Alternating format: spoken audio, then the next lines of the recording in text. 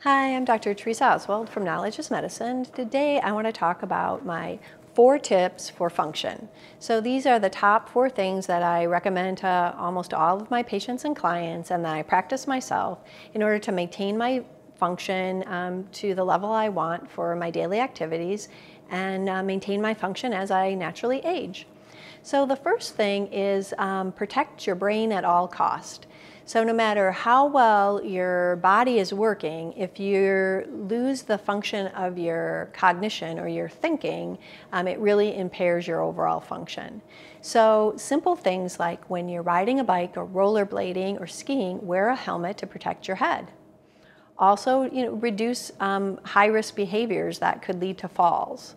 And then lastly, be sure that you know that certain chemicals that you put in your body that are intoxicants do have some degree of a neurotoxic effect on our brain, and so alcohol should be used in moderation, even regardless of brain health. For health maintenance, drinking more than 1 alcoholic beverage a day for women or more than 2 for men has shown to have not a health protective effect, but actually reduces overall health. So number 1, protect your brain at all costs. Number 2 is keep your body flexible. And there's 4 main stretches that I really recommend for everyone. One is to keep your hamstring muscle. That's the muscle that's in the thigh region between your knee and your buttock on the back of your leg. That muscle helps when you're bending and doing any kind of bending forward at the waist. Your spine does a lot of that bending, but first your pelvis kind of rotates to allow your spine to bend. And if your hamstrings are tight, it kind of keeps your pelvis in check, and then you have to bend more with the discs of your lower back, and they can wear out naturally with aging, so you don't want to put any extra wear and tear on them.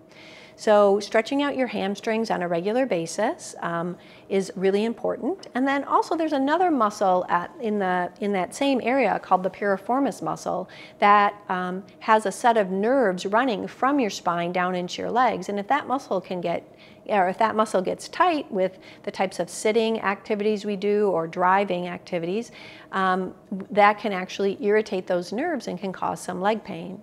And then in our upper body, when we're doing things on the computer at the desktop, we can have our shoulders kind of move forward, and that can put strain on the muscles in the neck and upper back. So keeping our anterior chest straight by doing stretches to try to open that area up every couple of days, as well as keeping our movement in our neck in check, because that can really impact driving. If you can't look over your shoulder to see if cars are coming at you, it really restricts your driving ability. So those 4 main stretches are really helpful, and I can do a short video on those specific stretches for you.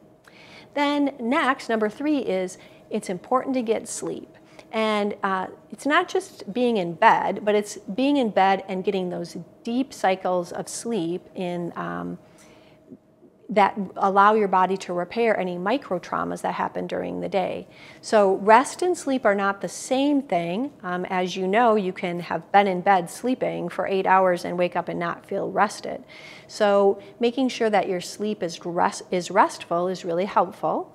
And I'll do a separate video on sleep strategies that help get the most out of the hours you spend at night resting.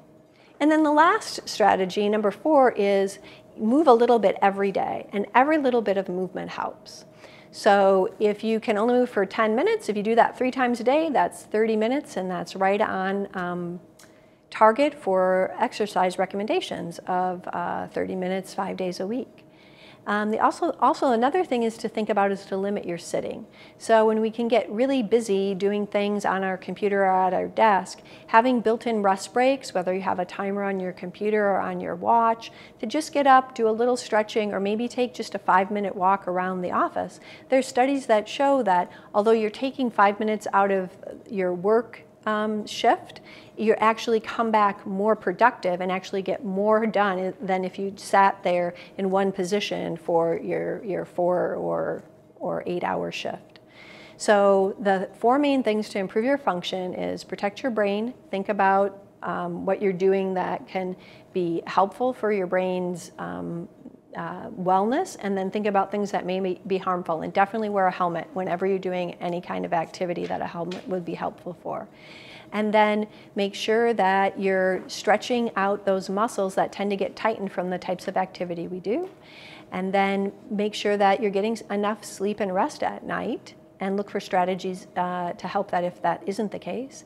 And then lastly, just get moving.